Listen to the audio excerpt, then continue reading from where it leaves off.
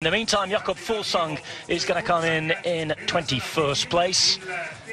Don't think Astana's team classification prize is in too much trouble at the minute. Over 30 minutes, and I think we're seeing quite a few slower times than both we and the organisers expected.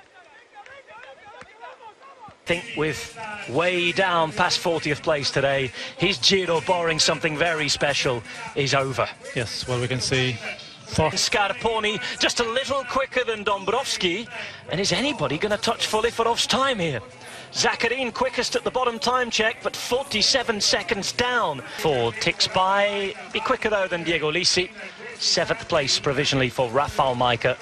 The answer to that, he's going to lose a lot of time here today, where normally Amador, you know, he would defend quite well, but I think recovery is a problem here, and he's going to slide down the general classification.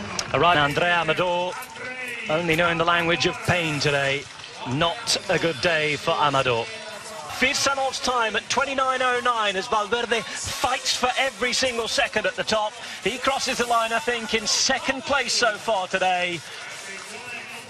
Losing quite a bit of time on the flat, has put a good climb in, and he remains in the fight for pink after the end of the 2nd week. 40 seconds down. Esteban. Very difficult final. Slower than Svitsov, slower than Ciccone, the youngster. Pozzovivo's time is only just going to be beaten. Nibali finishing in 24th place, 2 minutes and 10 down.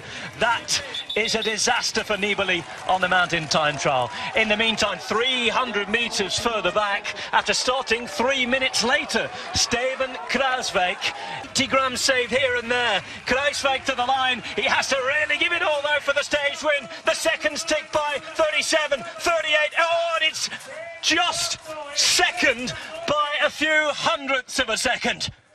Kruiswijk misses out on the stage win, extends his lead in the Maglia Rosa, and it